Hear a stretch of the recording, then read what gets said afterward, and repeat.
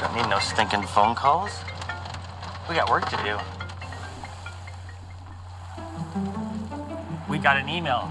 We want 2 electric vehicles to film this amazing series, Long Way Up. We want you to be a part of it. What are we up to? 6,600? There we go. So, yeah. And we've got about that to go again. It's going to be still quite the adventure. I can't really predict exactly what we're going to face, because that is the great unknown. This incredible journey from South America up to LA.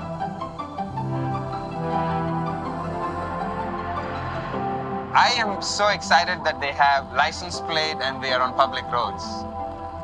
It's win number 1, the first car which is truly registered for Rivian. We built this vehicle to get some early durability testing. It looks and feels somewhat like production, but is very early and somewhat prototypey. When you give it full throttle, it is like 4 seconds to 80. In the production vehicle, we'll have more power and more torque to go even faster. 100 days of driving, 13 countries, 13,000 miles, wide open spaces. There are a bunch of wild horses. We just pulled up next to them, and it's a completely silent vehicle just sitting there idling, but there's no idle because you're an electric vehicle.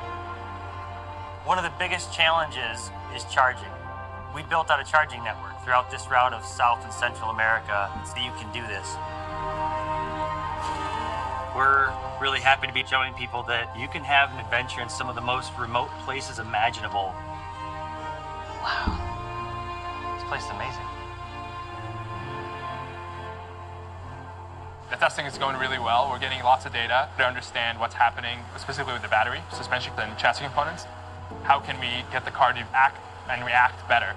We've taken all of that data, we've put it into the vehicles that we're going to have out to customers next year. I mean, we're all familiar with a lot of electric vehicles on the road today, but there is nothing sort of doing what this vehicle is embarking on right now. We've got sand, we've got rock, these washboard roads, constant goo goo goo goo goo goo goo goo goo goo for, 90 plus miles. It's all going to create a better product at the end of the day, because this is a pretty epic adventure, and if they can get through this, I think they'll get through pretty much anything. I don't know, the fact that we're out here getting to do this and show the vehicles are capable, it's a pretty sweet day at the office.